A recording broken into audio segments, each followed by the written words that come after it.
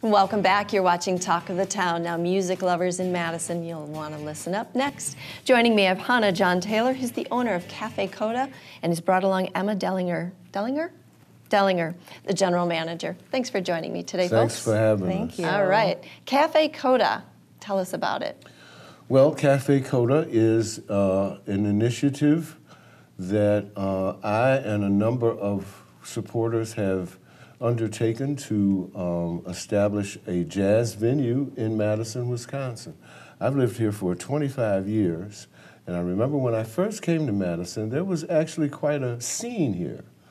But since then, we have had the loss of a number of clubs and also lost a number of members of the jazz community because there was no place to play.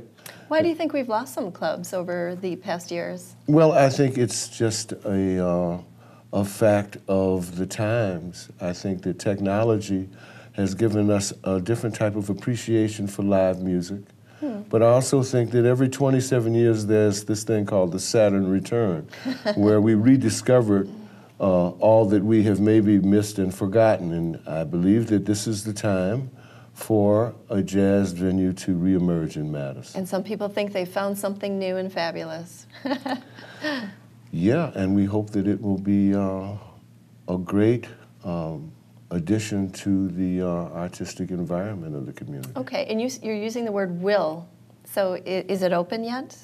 It is open on September 8th. Coming soon. But you're right. I guess I shouldn't use the word will because we're just apprehensions of such success. We've had so much success and encouragement from the community. And so when I say we've had success before, this is our second incarnation. We were located at 122 Dayton Street up until about a year ago when the building was commandeered for development, let's say. Okay. Yeah. That's a nice way of putting it, I suppose. Yeah. All right, and so now you're reincarnating into Cafe Coda, which you said will be opening in just a week or two. Just a few days. Just a few days. All right.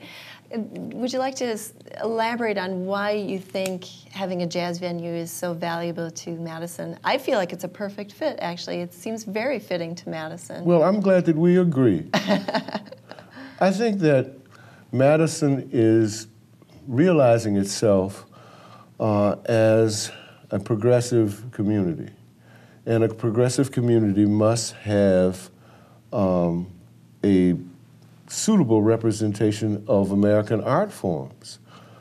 Jazz music is the most authentic American art form.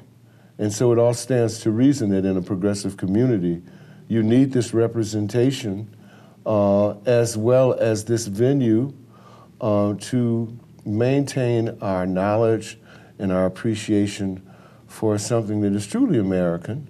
I have an opportunity to travel overseas most years, and I can tell you that many of the young people in these foreign countries know more about jazz music than our young people. Oh, shame on us. Well, there's a reason for that.